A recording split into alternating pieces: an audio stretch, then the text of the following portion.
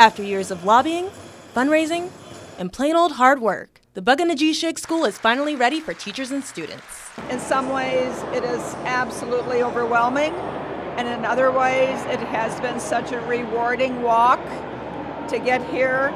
The entire project cost $11.6 million.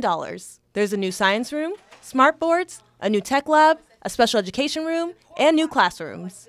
The school staff was a big part of the building process. We have outstanding teachers here. They all had input into the design.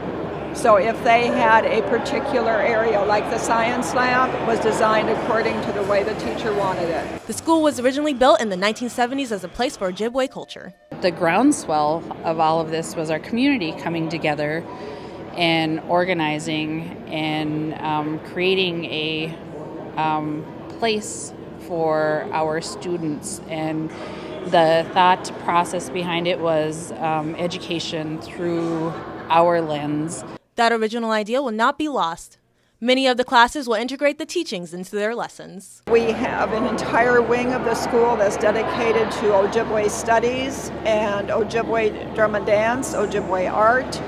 Registration will open tomorrow. A few goals of the staff is to increase enrollment and also inspire current students. The other thing that we want the school to become is a hub for the community where parents can come in, community groups, activities.